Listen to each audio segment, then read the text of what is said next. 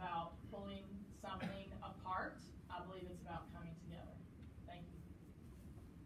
So I'm going to finish up by saying, first of all, there's no bill for me to read, even know what I'm speaking against right now. There was a group of people in a continuum from apparently wanting to completely get rid of SBDM all the way down to a former parent who recognized the value of school-based decision-making in Kentucky.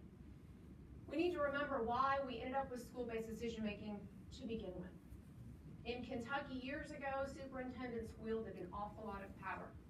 They placed an awful lot of people within the power of their communities into well-paying, well-benefited jobs.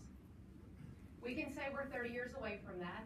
We can say that Kentucky is fundamentally different than we were 30 years ago, but I think we have to be very honest with ourselves about answering that question. So school-based decision came about because we needed parents' voice, we needed teacher voice, especially in determining who the leadership of a school would be. And let me explain a little bit more about how that really happens. So when you're on an SBDM and you go to hire a new principal for a school, the candidate list is sent to you by the superintendent. The superintendent has a designee that serves on that panel. Guys, let's be real. Most SBDMs are going to take that set of candidates, they're going to look at all of them, they're going to have respect for the superintendent and the district that sent them those. And as long as they find a candidate that they feel like is great, most likely with the voice of that designee, they're going to hire that candidate.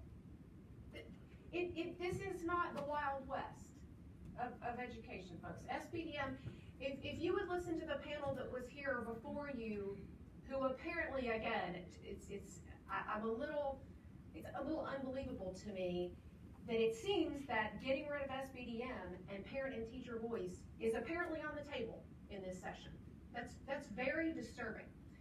So let's admit that that's what we're really talking about. But in regards to principal selection, you need to know that in reality, most SBDMs are going to select the candidate that is submitted to them because what most superintendents do is they send a list of a few and then the one they really want. That is really a standout candidate. That's what happens most of the time. So for an SBDM who does have the power to go off of that list, they can do a nationwide search for a principal if they want. But realistically, most don't. So the reality is most superintendents are selecting principals. But as to why SBDM is powerful and why we still need it, I will agree with this panel. We need more parents. We need an equalization of parents. But what we also need is what we used to have when we first got SBDM, a public service campaign that helps parents understand the power they have in Kentucky schools. They don't know that. We don't put any money towards educating them of the power that they hold or that they could hold. And if I go to a school board meeting, and I am very thankful for the folks that run for school board, if I am lucky, I am given 5 minutes at the end of a meeting as a parent. Before I came here this morning, I stopped by my elementary school and I signed my name, literally my signature, on my school improvement plan that I have worked on for months in a very data-driven fashion, so that my school doesn't end up as a TSI or a CSI. And don't even get me started on TSI and CSI.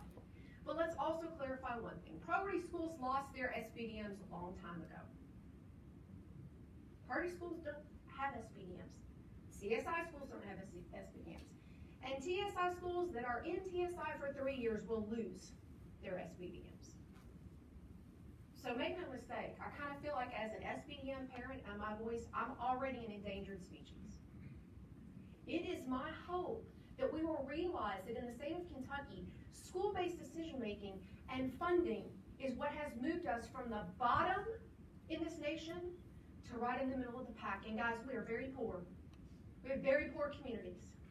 We are very sick in Kentucky. And our children's parents are at the highest incarcerated rate in the nation.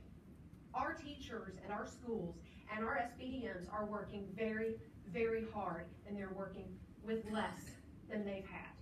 A decade of underfunding is where we have been. So you can listen to the failing school narrative that's painted about our schools. I'm getting a little tired of it. I don't know about you all, but I'm getting tired of it. Or we can talk about real solutions. And yes, let's put more parents on SPDM. Let's educate them about the power that they can have, how they can be involved. Please, let's do that. And I'm thankful that there are parents that have risen up to be school board members and can have both of those perspectives, because that's incredibly powerful. That is where you get leadership in your communities. And that is where you also get African American and people of color who can serve in their school level, to serve in their school boards, to serve higher up in their communities. It is a pathway to leadership within the Commonwealth.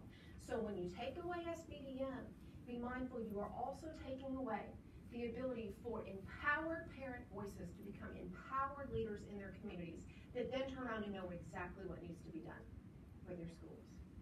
Thank you for giving us time today. I wish I had a better understanding of what I was specifically speaking about, but I would encourage you that whenever you have a discussion about school-based councils, please always include KASC at the same time, because guys, it's very easy to paint a failing school narrative when in reality we know that it's really our society that's failing. We got to work on that. Ms. Waterbury, thank you for your comments, and for all of you all here, thank you for your roles in your communities. And please know, in the intermittent is discussion time. None of us up here have anything before us either. This is a time we have dialogue and to listen. That's why we have both sides that come with us for whatever the issue may be. So please. I just got confused because they That's good. mentioned the bill. No, Thank you. Oh. No problem. I'm going to move to questions, and I think some of these questions came before you all, so I'm going to ask the other group if they're probably willing to take these questions. If some are for you all, we'll just make your way back to the table. But first up is Senator Merritt.